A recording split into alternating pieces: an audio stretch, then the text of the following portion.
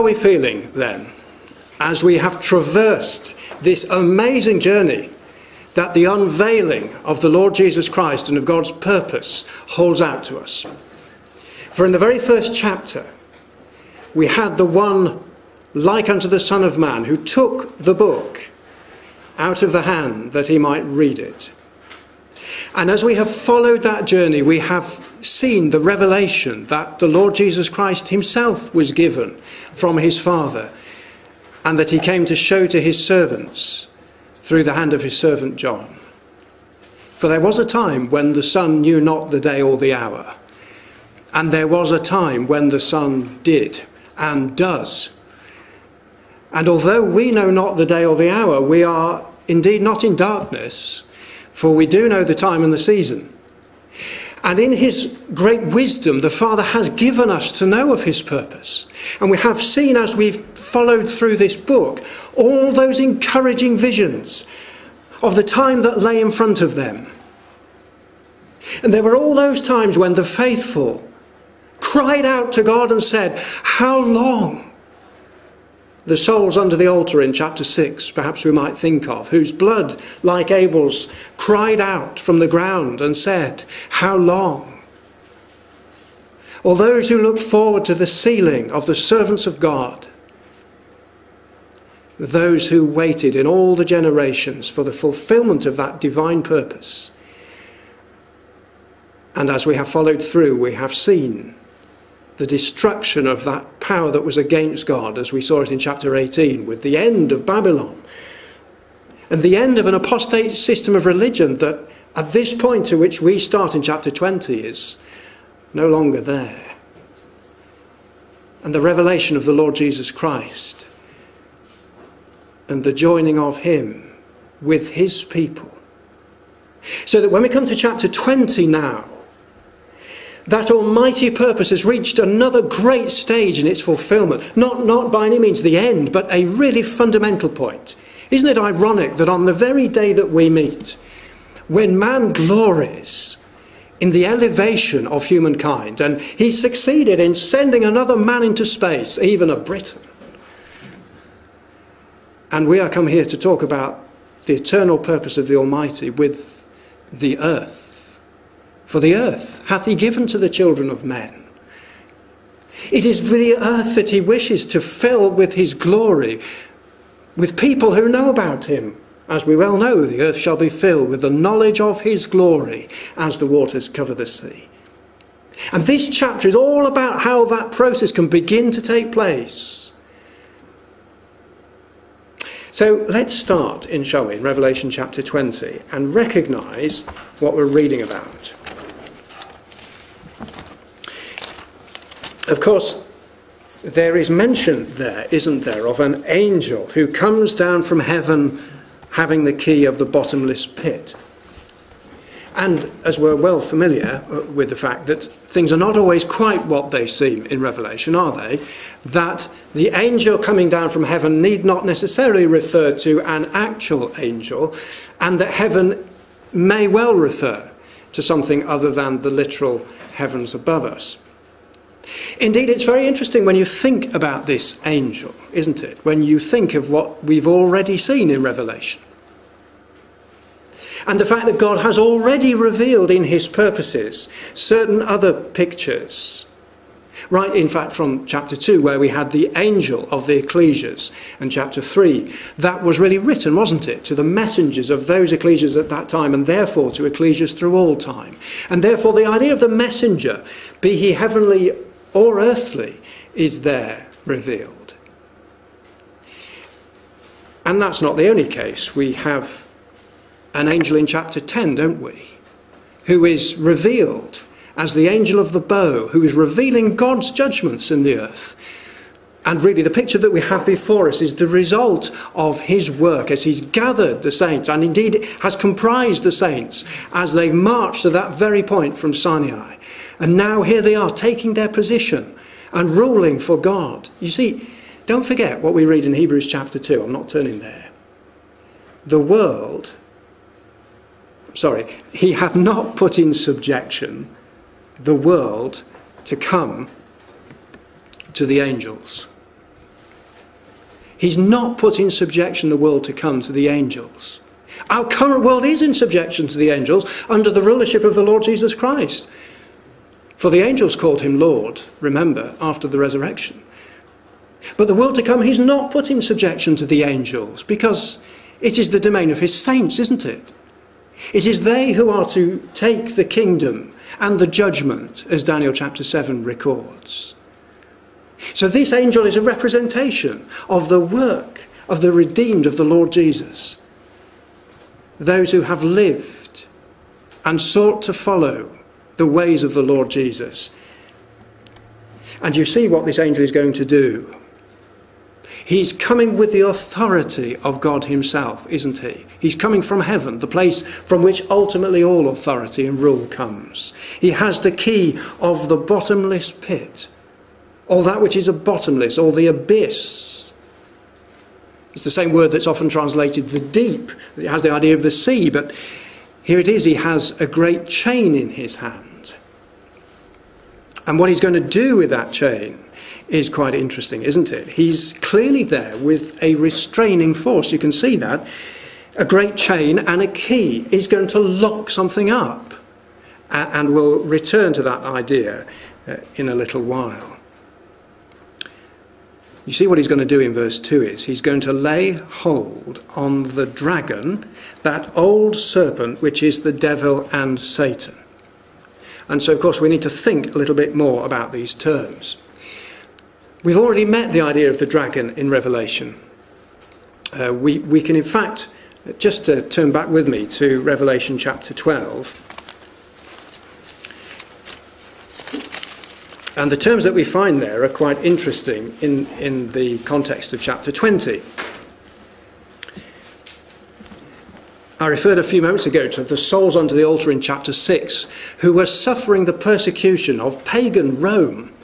So the empire that was there and was not following the Lord Jesus Christ in any sense, indeed it was persecuting his followers as the emperors were there undertaking that. And by the time we get to chapter 12, we're seeing the removal of that sort of form of Rome and the entry of another. But in chapter 12, verse 3, here comes the end of it. There is this great red dragon having 7 heads and 10 horns, following all the features of Daniel's 4th beast in Daniel chapter 7, and therefore relating to Rome. And what he's going to do in verse 9 is that this great dragon was cast out of heaven. It's going to lose its authority and its ruling power that it had. And look what's going to happen to it. Well, it's called in verse 9, that old serpent, called the devil and Satan, which deceiveth the whole world. He was cast out into the earth. And look what this devil and Satan, the old serpent and the great dragon, has been doing in verse 10. I heard a loud voice saying in heaven, now is come salvation and strength and the kingdom of our God and the power of his Christ. For the accuser of our brethren is cast down, which accused them day and night. Now, this isn't the kingdom in the sense in which we talk about the kingdom.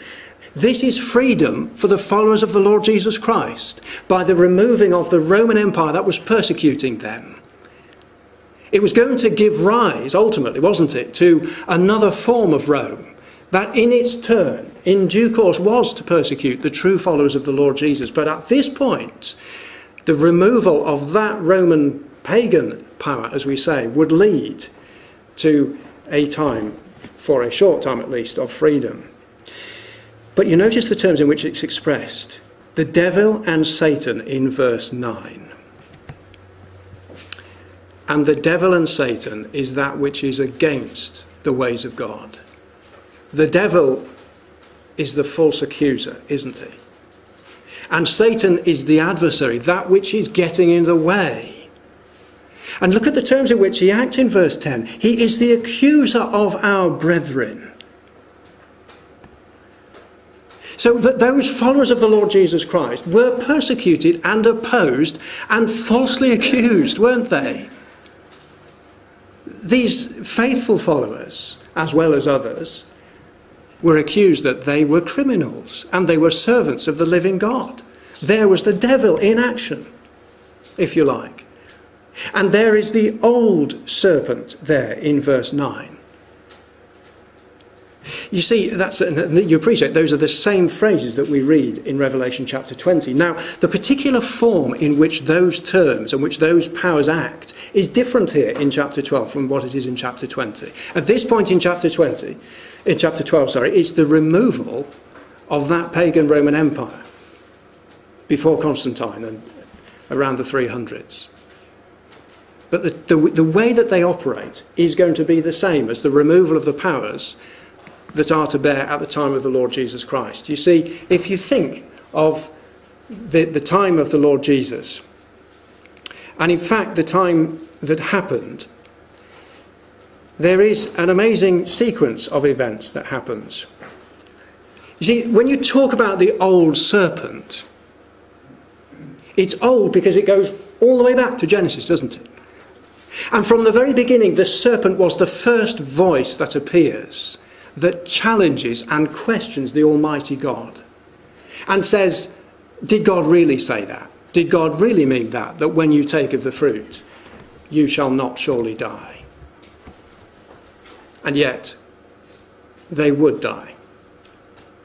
And so all the way back to Genesis, you can trace opposition and questioning to God. And although the serpent was an amoral creature in that sense, it was a voice of opposition and a voice of challenge to the Almighty. And that voice and that way of thinking has become endemic, hasn't it, to our way of thinking. And that's what we're all fighting against every day of our lives. And the Lord took captive and overcame, bringing into captivity every thought to the obedience of Christ, we read. Now, when that thought and that way of thinking is seen not just in individuals, but writ large in a political environment, then it's in governments, isn't it? And that which is true of the individual becomes true of the whole world and of its power structures.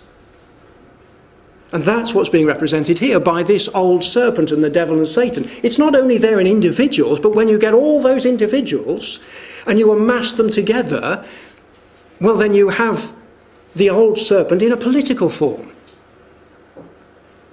And here in Revelation chapter 20, that is going to be removed. That is going to be taken out of the way. We can get the idea of the dragon as a political power, of course, from the Old Testament and the picture of Egypt in Ezekiel as well. So what we have is a picture of that political opposition to God and his ways being removed. And the way it's going to be removed, of course, as we said before, is through the work of the saints. They are the people who are pictured, aren't they, in chapter 3. When in chapter 2 and verse 2 and 3, when they take hold of the dragon, that old serpent, and cast him in verse 3 into the bottomless pit and shut him up and set a seal upon him. This is the work of the saints as they fulfill the purposes of the Almighty. Might worth just turning back to Daniel chapter 7 and just reminding ourselves of what we read there, as I think this is the equivalent, really, for what we've just read. So have a look at Daniel chapter 7 and verse 26. The judgment shall sit, and they shall take away his dominion to consume and to destroy it to the end. This is the end of that system that had been persecuting the saints. And the kingdom and dominion and the greatness of the kingdom under the whole heaven shall be given to the people of the saints of the Most High, whose kingdom is an everlasting kingdom, and all dominion shall serve and obey him. So the whole kingdom is being given to the saints of the Most High. And there is that angel in the Revelation language taking hold of all the powers, of all the governments, and locking them up, so to speak. The expression, the free expression of human thinking against the Lord Jesus is being restrained, therefore. That's the language of lock and key, and it's very particularly chosen. It's not being entirely destroyed. That would not be the language of lock and key. Indeed, we can read later that at some point it's going to be loosed in Revelation 20. So it's not being taken completely destroyed, but it is being locked up to be loosed at a future point. And that's very important, as we shall see. So we have here a picture of human government, fleshly thinking, manifested at large, being locked up through the work of the Lord Jesus and his saints. And you can think of all the ways in which that will happen, that the Old Testament tells us about, all the work that is there laid out for us in the prophets, in Isaiah and in Ezekiel and in all the other places, as the Lord Jesus Christ will begin to set up God's kingdom upon the earth. So we thought about the devil and the Satan, and we've seen both of those aspects at work and how they're going to be taken out of the way. But there is another fact, if we just go back to Revelation 20, that we find also that begins to emerge in chapter 20, verse 2. And it's very particularly laid out for us at the end of verse 2. It says that this devil and Satan shall be bound 1,000 years. And it's interesting, isn't it? Because as we read through the scripture, we find in other places, well, I don't know, we might hear said, well, a day is as 1,000 years to the Lord. Why should it be that when we come to this passage, we say, well, this is literally 1,000 years?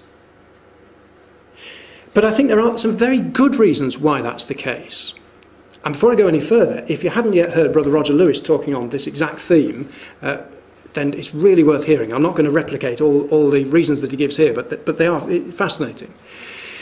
I'll just say for now, it's interesting when you look through, there is only one other reference to the idea of a year in Revelation. And there, it's even there in the context of an hour and a month and a day and a year. I said it in the wrong order. But even then, it's in a kind of symbolic context. In every other case, all the periods that we have are clearly symbolic periods. Half an hour, the space of silence, half an hour in heaven.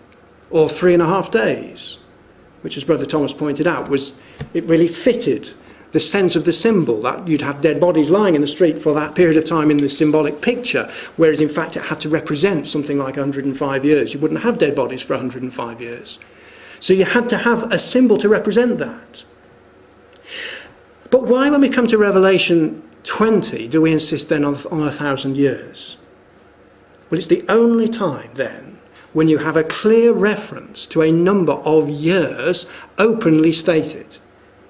And just note how many times it occurs. It's there in verse 2 and verse 3, 1,000 years, till the 1,000 years should be fulfilled. And the end of verse 4, they lived and reigned with Christ 1,000 years. Verse 5, the rest of the dead live not again until the 1,000 years were finished. Verse 6, they shall reign with him 1,000 years. Verse 7, and when the 1,000 years are expired, Satan shall be loosed out of the prison. That's 6 times. Why do you suppose the Lord feels it necessary to tell us 1,000 years? In case we should forget, or in case we should doubt him. That whenever I use these other symbolic pictures and language and ideas of time, now I really mean 1,000 years. And just finally, there's a very good reason why that's the case. You see, the Lord wrote this book, didn't he? So that believers in every generation, even if they knew how far through this book they had got, even if they could say, well, we're up to chapter 11 now, or even if they got further, like Brother Thomas, and they were in the time of the vials, and they could see it, there they were in chapter 16, they did not know how long it was going to be till the remaining part would be fulfilled. Because the symbols there provided the cover so that everybody would live on the tiptoe of expectation. But by the time you get to chapter 20, you're beyond that point, aren't you? The kingdom has come. The things revealed in chapter 20, any duration here has no effect on when the Lord would come prior to that. So the Lord doesn't need to conceal it under symbol. He can just tell us plainly, it's 1,000 years. And think of all the things that have to happen. The Almighty is not going to wave a magic wand, is he, when he arrives? There are a whole series of events that the Scriptures hold out for us from the time that is necessary for, although that's probably before the 1,000 years, for the nations to oppose him, but the building of the temple and the gradual process of people coming to understand the ways of God. And then, of course, there is this little season that we shall speak of after that period, or towards the end of that 1,000-year period. So it's 1,000 years, and we think therefore literally. Now you notice what's going to happen then in verse 3, how that devil is destroyed and how he's spoken of. In verse 3 you notice that what he's been doing is he has been deceiving the nations, for he's going to do it no more, we read. That's what he's been up to, this devil. From the very beginning we spoke of the action of the serpent and that way of thinking, of doubting and questioning the Almighty. And doubting and questioning and challenging and persecuting his saints all the way through that period.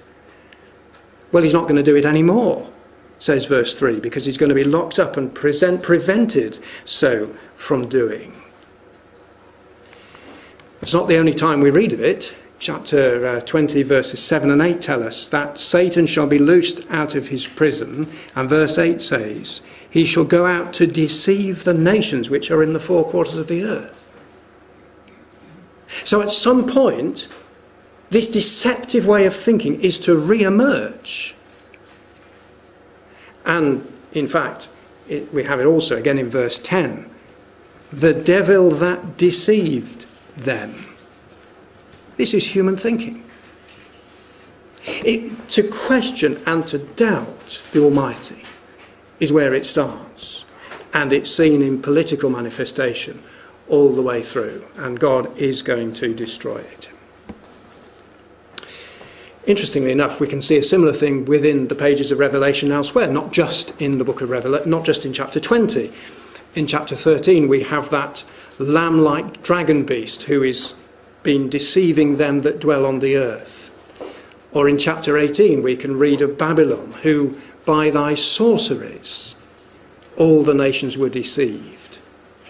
And in fact, we can read in chapter 19 of the false prophet having deceived them that had received the mark of the beast. As we read through the Old Testament, the New Testament, we find that same characteristic in all kinds of different applications. And not just the New Testament, of course, all the way back in Deuteronomy. The fear that they might be deceived by false worship. The apostle speaks of how sin that deceives him. Or we can be ourselves deceived, says James and Paul, if we say we have no sin. Good words and fair speeches, or sleight of men and cunning craftiness whereby they lie in wait to deceive, we read in Ephesians. Or the false teaching which is a deceiver and an antichrist, as John writes it.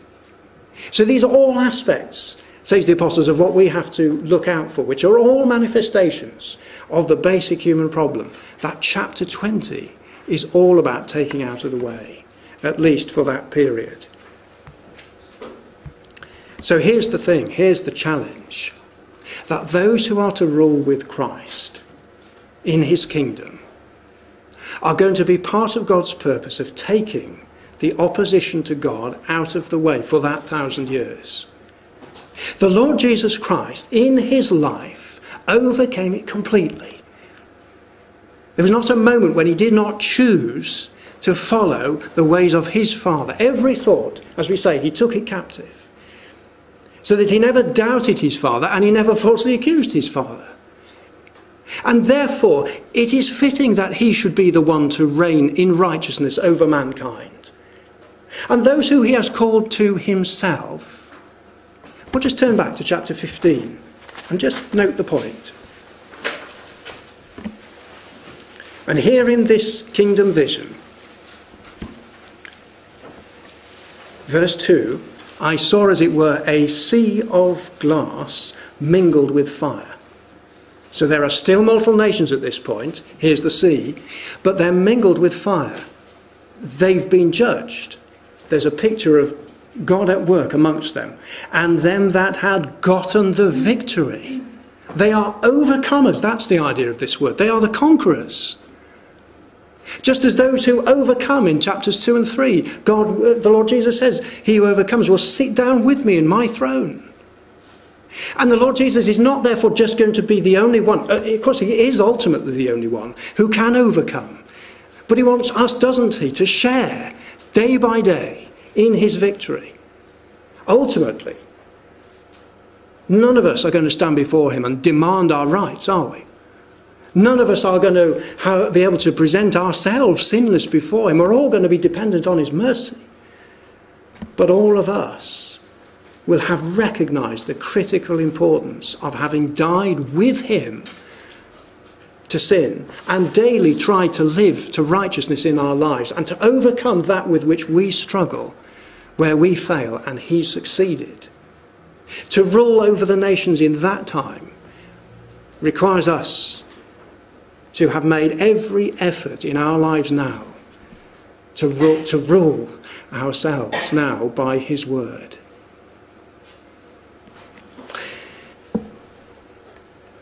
So, there is the picture that is held out before us. Here are the thrones of verse 4. Sorry, I'm back in Revelation 20 now. Where there are set thrones, and they sat upon them, and judgment was given unto them. That's the picture we saw in Daniel chapter 7. And here are the thrones that were set and promised. And in Psalm 122, we have the thrones of judgment, the thrones of the house of David, that were particularly promised, weren't they, in Luke 22, to the 12 apostles of the Lord Jesus Christ, who are going to rule over the 12 tribes. And that particular responsibility was given to them. Whereas, to help him in that work to the Gentiles, perhaps, would be the lot of others who came from other nations, but who were faithful. There's that verse in Revelation 3. To him that overcometh will I grant to sit with me in my throne. This is about the obliteration of every enemy to the purposes of God.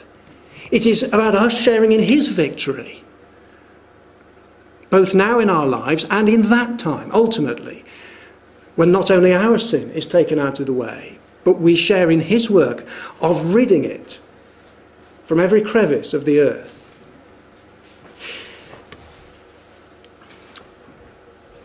So, there are those thrones, and you can see the work of them in verse 6. At the end of verse 6, they are to be the priests of God and of Christ, and to reign with him 1,000 years.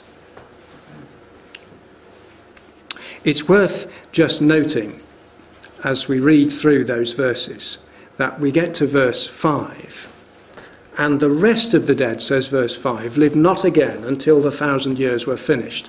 And this is the first resurrection. These verses can sometimes be a little bit tricky as to precisely what the apostle is talking about, or what the Lord Jesus is talking about. It's worth just considering that a little further. The end of verse 4 is telling us that these faithful ones who had died, who had been martyred for the work of the Lord Jesus, and they lived and reigned with Christ 1,000 years. And that, says the end of verse 5, is the first resurrection. These are our brothers and sisters who, having lived through their life, are now sleeping in the dust of the grave. And should the Lord return today, will be united with us who are alive, together to be with the Lord forever, worshipping before him. But that's not the end of the great harvest, is it? That's not the end of all those who shall be with the Lord Jesus ultimately, beyond the 1,000 years. For God is going to harvest also those who have been faithful during the 1,000 years. And so these are the people of verse 5 that he talks about. The rest of the dead live not again until the 1,000 years were finished. Others who die during the millennium are not going to be raised until the very end of it. And as we shall see in a moment, to be judged. It's almost as though there's brackets around the first part of verse 5. Those who've died during that period are then going to be raised and to be judged, and if they're faithful, will take their place alongside those who have previously lived and been faithful, and to be joined with Christ as a harvest at the end of the millennium. So it's almost as though the first part of verse 5 is in brackets. So we have there then this wonderful hope, and those in verse 6 who at this first resurrection for which we wait, to be joined with those faithful that we have loved, are again not to be subject to death after that point, but to reign with him 1,000 years, as we've said. Now at this point, I'd like to turn to 1 Corinthians chapter 15, because it has some fascinating teaching, this wonderful resurrection chapter, which we can put alongside what we've just read about Revelation 20. 1 Corinthians 15, as we well know, the apostle argues in some considerable detail about all the reasons why resurrection is essential and how there is no hope of the kingdom without it. But towards the end of the chapter, or the middle of the chapter, he has some very plain teaching. Verse 20, now is Christ risen from the dead and become the firstfruits of them that slept. So there he says, there's the Lord Jesus Christ. He's the very beginning of any of the harvest of God's purpose to bring these people to him out of the earth. And there is then to be a period of somewhere, we believe, approximating 2,000 years until he comes again. And the next step in the process is recorded in verse 23. Every man in his own order, Christ the firstfruits, afterward they that are Christ's at his coming. So there's the first resurrection of which Revelation 20 spoke. There's a resurrection and judgment, and those who are Christ's raised. And of course, he's not dealing here in 1 Corinthians 15 with those who are judged and found unworthy. He doesn't talk about judgment at all in 1 Corinthians 15. And that's not because he doesn't believe in judgment. He's going to go on and write a second letter in chapter 5, isn't it? Great length, and tell them how important that concept is. But it's not his subject here, any more than it is in Revelation 20. He's just talking about the pathway of those who are found faithful through that judgment. So as far as verse 23 is concerned, those who are faithful are there. Verse 25, for he must reign till he hath put all enemies under his feet. So here's the work of the 1,000 years. The work of the Lord Jesus to put down every opposition to him until, at the point, all the earth is fulfilling that marvellous, all those wonderful Old Testament pictures that we have in Isaiah 11 and Isaiah 65 and all the others that we rejoice in. That's the work of the millennium. Now, of course, in 1 Corinthians 15, it doesn't tell us how long that period is. It just describes it and the work of it that will ultimately end in the obliteration of sin and death from the earth. Verse 24, and I missed out that deliberately, then cometh the end, when he shall have delivered up the kingdom to God, even the Father, when he shall have put down all rule and all authority and all power. So the end, verse 24 describes, as the point where Jesus hands back the kingdom to God. Sin and death have been taken out of the way. There is not a creature who does not fully reflect the character and the glory of God at that point. For they have either been consigned to death, or they've been made like the Lord Jesus Christ, and they're giving him glory and doing his will to the ultimate, as naturally as we breathe or our hearts beat. And the world is full of people like the Lord Jesus Christ, so that God may be all in all, everything in every one. That's our hope, isn't it, brothers and sisters? Ultimately, it's not just the 1,000 years to which we look, when sin is held captive and its effects are greatly reduced and the saints are there ruling for Christ. But that's not the end. It is when every being gives glory to him. That's his ultimate purpose, to fill the earth with those who know about his glory and are like him. Now, when you add that picture to Revelation 20, if we just turn back there, just see how it illuminates for us what Revelation 20 is saying.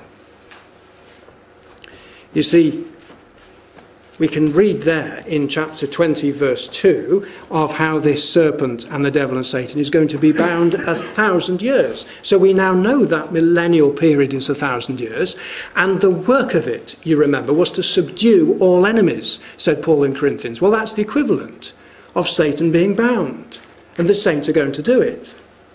And equally, we can understand that that is therefore the reign of the saints that we read of in verse 4, where they're sitting on thrones.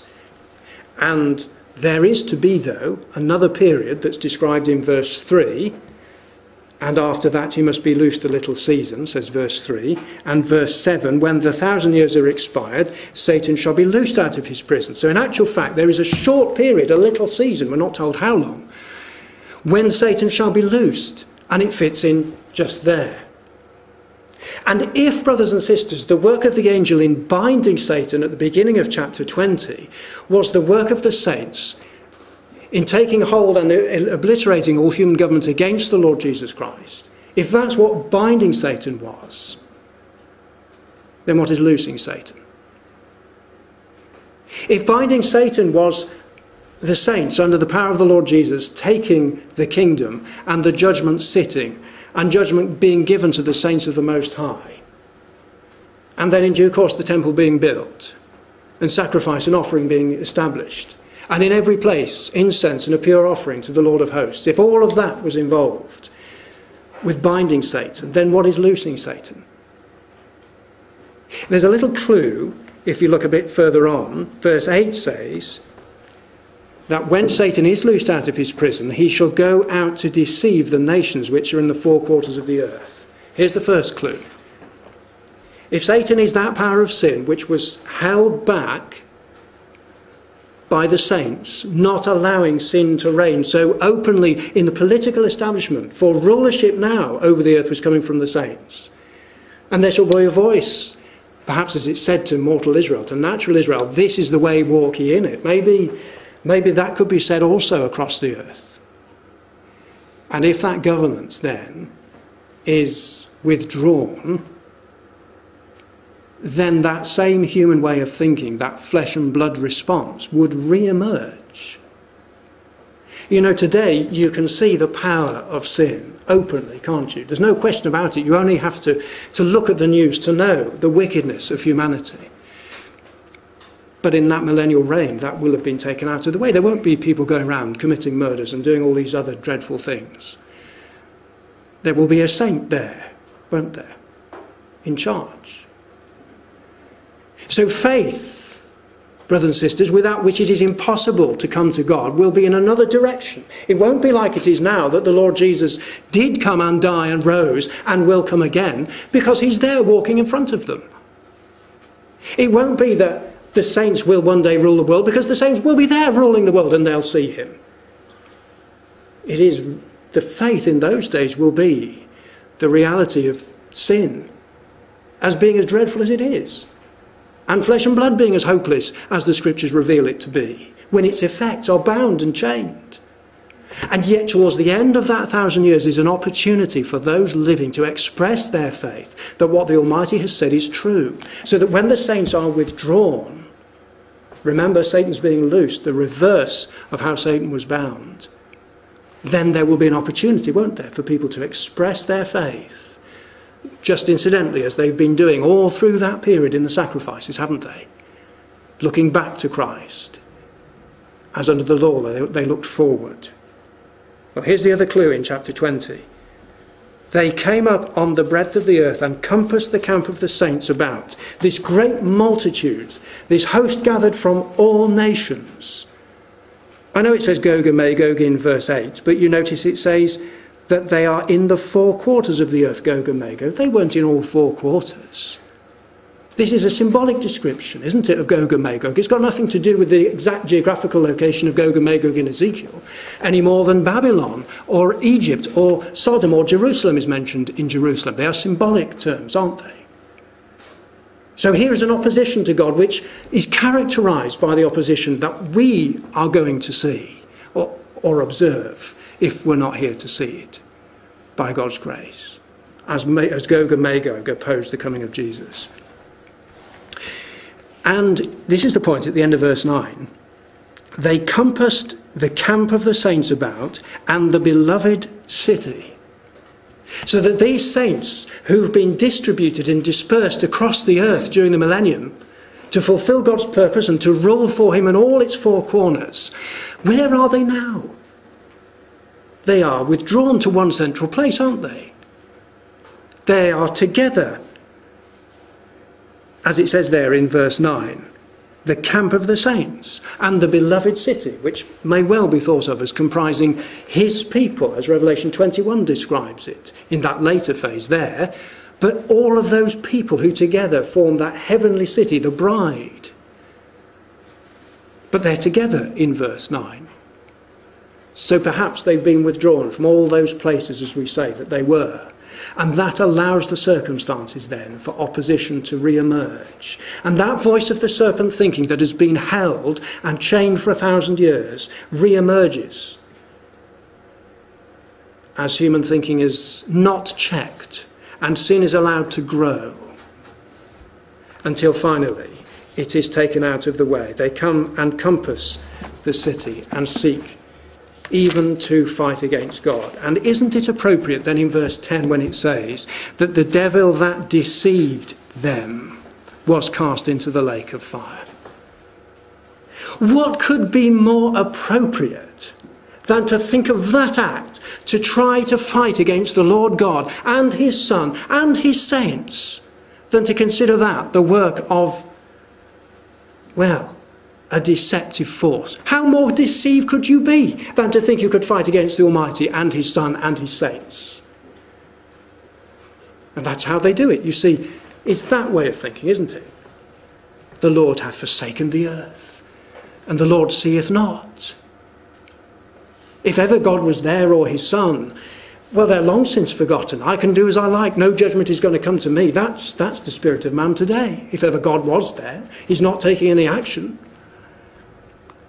And the opposition grows, but it is quashed. And verse 10 tells us that the devil that deceived them was cast into the lake of fire. And there is this powerful symbol we've met before in chapter 19, where the beast and the false prophet cast into a lake of fire burning with brimstone. And it's the same place in this symbolic language to speak of total destruction that in the end, even in chapter 20 verse 14, death and hell were cast into the lake of fire. And it only makes sense, doesn't it, seen in that symbolic context. The destruction of death itself and the powerful imagery of Revelation burned up to total destruction. This is the very idea, isn't it? Let's just go back as we begin to bring our thoughts to conclusion in Hosea and just remember the words that we read there. Because this is the promise of the Almighty, that he has in store. Even the wonders of the millennium itself are going to pale into insignificance to what he has in store beyond it. Hosea chapter 13. I will ransom them from the power of the grave. I will redeem them from death. O death, I will be thy plagues. O grave, I will be thy destruction. Death itself destroyed, cast into the lake of fire, to be no more.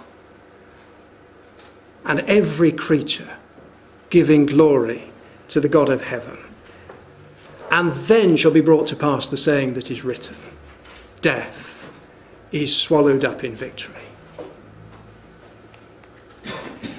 So that's our hope, brothers and sisters. The end. God all in all. God's purposes brought to completion. Those who had lived, as we read in Revelation chapter 20, through that period, being judged out of that which is written in the books. And there are books which are a day ledger, as it were. Their acts being recorded.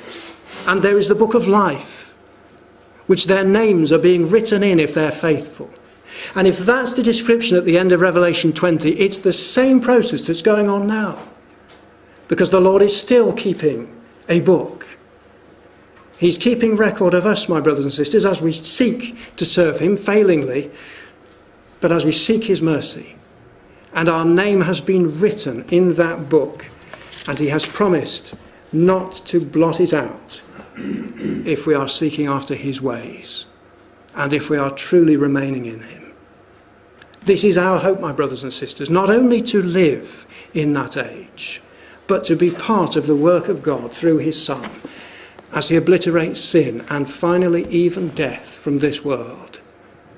And thereby we ourselves find the most satisfying work we could ever do to the glory of our Heavenly Father. May we, brothers and sisters, through our life now, take the opportunity he has given us to learn how we should walk before him, that we might, in his great mercy and through the love he has shown us in his Son, be permitted to enter into that time and work for him then.